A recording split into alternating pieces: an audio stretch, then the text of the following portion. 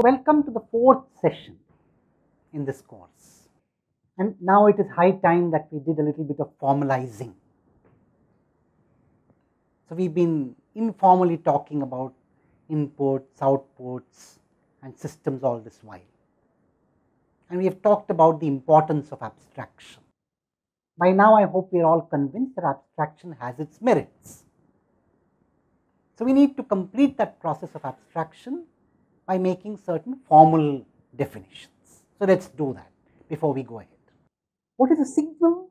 A signal is a reasonable. Now, here I am being a little loose just in this part of the definition, but I think we all understand what it means. A reasonable function of an independent variable. Let me give you an example of an unreasonable function, which I just alluded to in the first session. So, x of t is 1 when t is rational and 0 when t is irrational. T is of course real. Now, for a mathematician there is nothing unreasonable about this function, but for a signal and systems engineer there is. In practical life, I am seldom going to come out with a function like this. No system will really generate a function like this. And also this function has many demerits.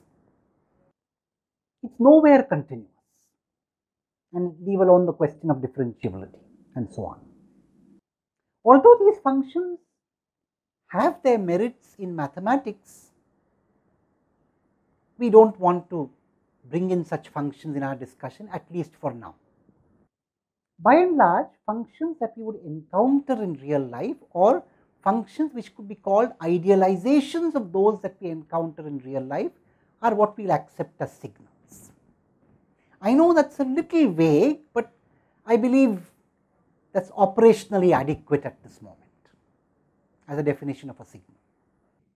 What is a system? It is a mapping from signals to signals. So, now let me put down system and signal together. So, signal is a mapping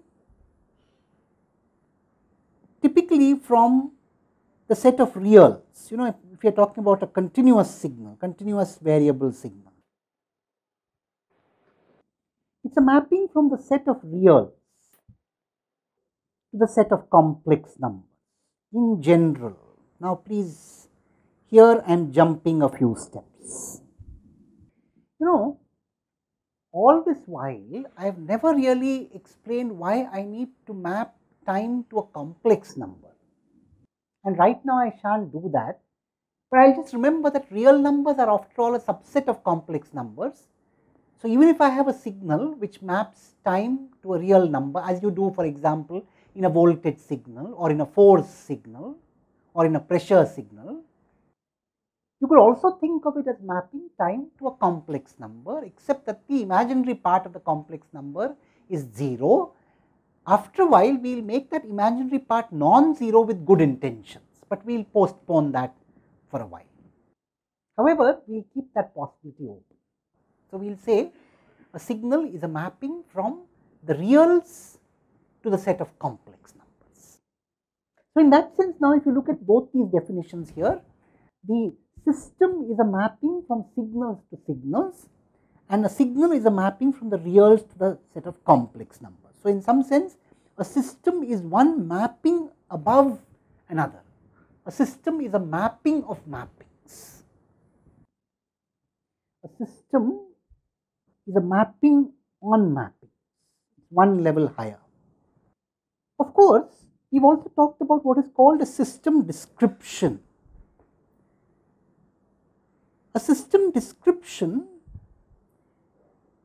now we will call it a little more flexibly an explicit or implicit relation between input and output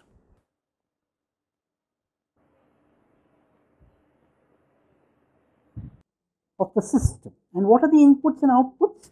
The two parts of the mapping. So, we said the system is a mapping on mappings. The input signal is a mapping from reals to complex numbers. the output is also mapping from reals to complex, and the input and the output as composite entities have a mapping between them, which we call the system description.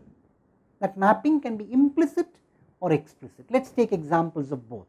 An explicit mapping, which says that yt is, let us say for example, 5 times dxt dt. Clearly you know what the output is, and we shall use this convention in future. We will use, when it is not otherwise specified, we will use yt to denote the output signal and xt to denote the input. This is an explicit mapping. Why is it explicit? Because if I give you xt, there is a direct mechanism for calculation of yt. I can read off yt from xt being given. Let us take an example of an implicit mapping. In an implicit mapping, this relationship, though it is specified, is not a readout kind of relationship. So, I might have something like 2d squared yt dt squared plus yt plus 3 dxt dt plus 5 xt is equal to 0. Now, although you know here the relation between xt and yt, there is no readout. It is not easy to read out. Once I give you xt, even for all time or whatever, you need to do more work. You need to either solve an equation or work on an equation to come to a conclusion what yt is. Also, this is implicit for another reason.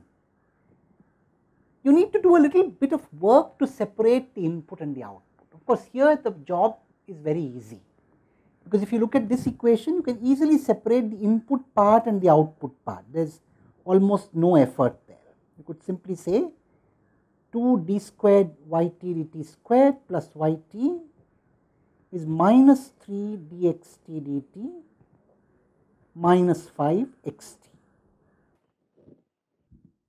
But then suppose you had an equation something like this. You had dyt dt plus yt times xt plus xt squared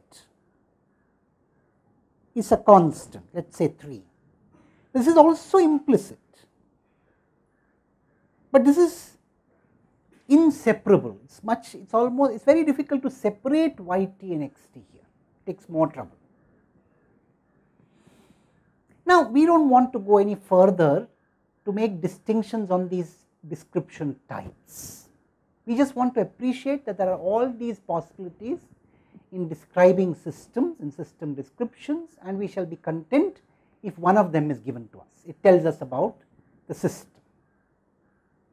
What we are trying to say is, we do not want a situation where I have to tabulate every xt yt pair. That we do not want. But that is what ultimately a system is, a mapping from the whole xt itself to the whole yt itself. So, in principle, you should have every possible xt tabulated and the corresponding yt tabulated. That is not what we want. We want something more compact than that, and that is what we are calling a system description. Could be explicit, could be implicit, could be easy to separate into input and output parts, may not be so easy to separate into input and output parts. Now, once we have a system description, we can start asking some questions about that system. For example, the first question that we can ask, suppose I perform 3 experiments on the system. In one experiment, I give it the input x1t and generate the output y1t. In the second experiment, I give it the input x2t and generate the output y2t. In the third experiment, I give it the input x1t plus x2t. In other words, I add the 2 inputs that I gave in the first 2 experiments, and I query what is the output. Now, For a large number of systems, it is possible that the output also has the same additive law. So, suppose we have a situation where for every such x1 and x2, if x1t plus x2t gives you y1t plus y2t, we then have the first system property, first characteristic of a system being established. So, you see, at this point, before I conclude this session, I want to bring in the notion of a system characteristic or system property. This is the first system property called additivity. The system is said to obey additivity if this is true. For every such x1 and x2, if x1t plus x2t results in y1t plus y2t, we say the system obeys the principle of additivity. Similarly, in the next session, we shall look at more questions that we can ask about the system and the system properties that we can infer based on the answers. Thank you.